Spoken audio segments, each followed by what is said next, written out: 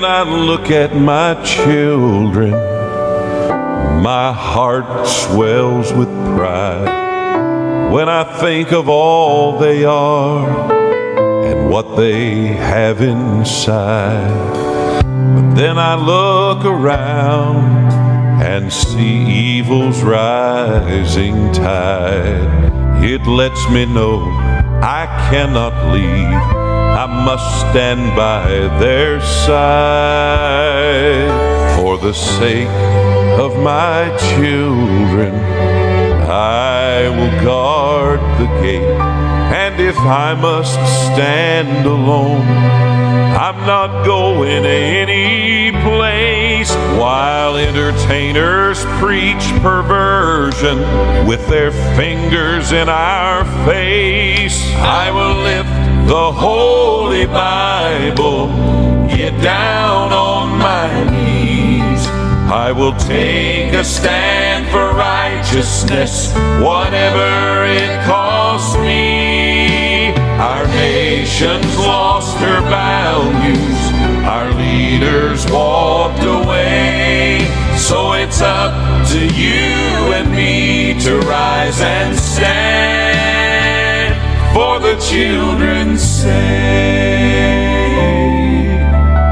Many are starting to ask, what has happened to our young people? Teen pregnancy is at an all-time high. Sex, drugs, and alcohol are words America's children all too many times have learned from experience. And school shootings have let us know that this nation's children have overdosed on violence through television, movies, music, and video games. Kids killing kids, and teachers at the schoolhouse. And 40 years ago, teachers listed as their #1 problem, gum chewing in class. Maybe the question we should be asking is, where are the parents? Where are the parents when the cable company asks if they want the movie channels in their homes and they say yes, opening up their children to the most graphic violence, the most perverted sexual activity, and an almost constant cursing of God's name? No matter what Hollywood says, our children are imitators of what they see and hear. How do you think they learn to walk, talk, and eat? If you want to protect your children, get the evil influences of Hollywood's hellish movies out of your home. Where are the parents when youngsters sit for hours being taught how to kill by violent video games? Where are the parents when rock music blares from the stereo in their children's bedroom and they sit surrounded by posters of rock's most celebrated entertainers on their walls? Mom, Dad, these songs promote rape, Satanism, teen sex, and they glorify the use of drugs and alcohol. Parents, there is no excuse for your children's heroes to be the green-haired, earring-wearing, perverted lyrics-singing, devil-promoting rock stars of this generation. Tear down the posters. Get rid of the CDs and cassettes. They have no place in the home of a child of God. And it is your home. You are in charge, and God expects you to keep it pure. I have too much invested in my children.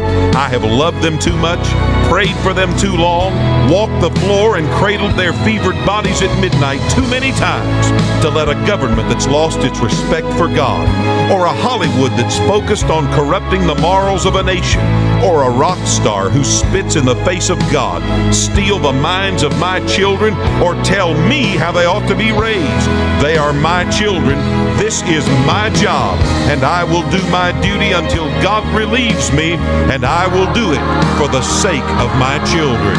For the sake of my children, I will guard the gate, and if I must stand alone, I'm not going any place. While entertainers preach perversion with their fingers in our face, I will lift the Holy Bible, get down on my knees. I will take a stand for righteousness, whatever it costs me. Our nation's lost her values, our leaders walked away. So it's up to you and me to